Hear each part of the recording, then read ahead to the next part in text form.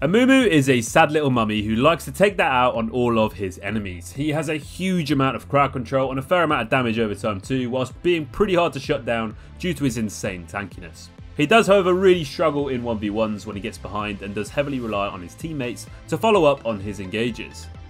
So for your runes, you'll mainly want to go down the precision tree and opt for Conqueror. This is really going to help you out in sustained fights with its damage and healing. Follow that up with Triumph, Legend Tenacity and Last Stand for some extra damage and sustain. After that, you want to go down the Domination tree with Cheap Shot and Ravenous Hunter for the extra damage and healing. For your skill order, you want to start with W and then E, then Q for your jungle clear, but after that you want to max E, then Q, then W. So when it comes to your mythic items, Sunfire Aegis is really the only main choice for Amumu. It grants him damage, tankiness and works incredibly well with the rest of Amumu's kit, increasing his overall damage over time. For some armor options, you can go for a Thornmail, which is an excellent choice on Amumu, giving him armor, anti-heal and also more damage. Randuin's Omen is a perfect item to engage with against heavy AD comps. It slows and reduces damage of physical threats, making you even more impactful when you initiate. Frozen Heart is also a smart choice against champions that thrive off their attack speed. It also helps you out with a ton more armor and mana.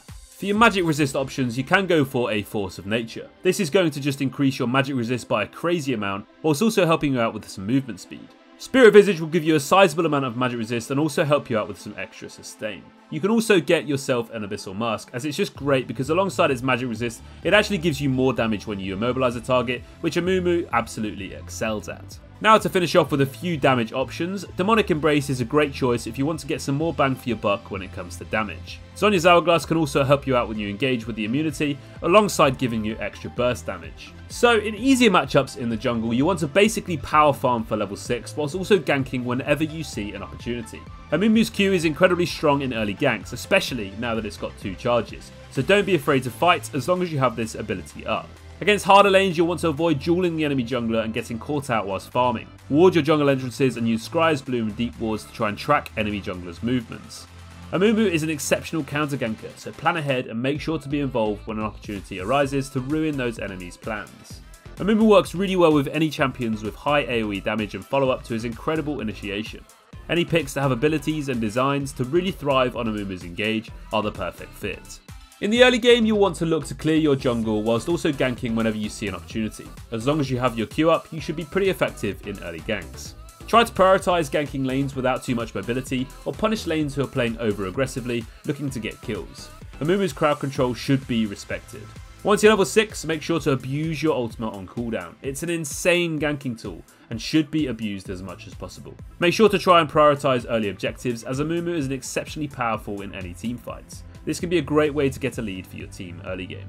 For your jungle pathing, the most common path to take at the moment for Amumu on blue side, start red buff then Krugs first if you wanted to full clear, or if not, skip those and head to Raptors. Then do Wolves and then blue and Gromp to finish. After that you can look to contest Scuttlecrab.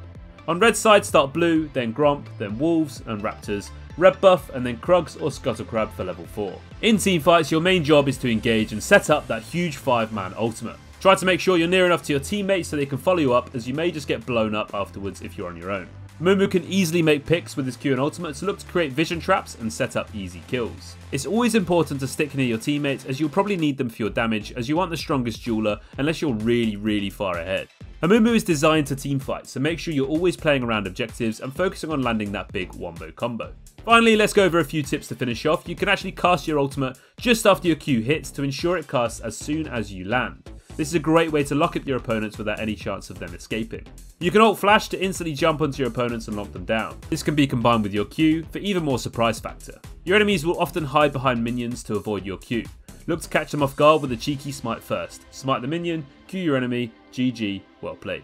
Thanks for checking out this short guide on Amumu. Enjoy playing him on the Rift. Take care.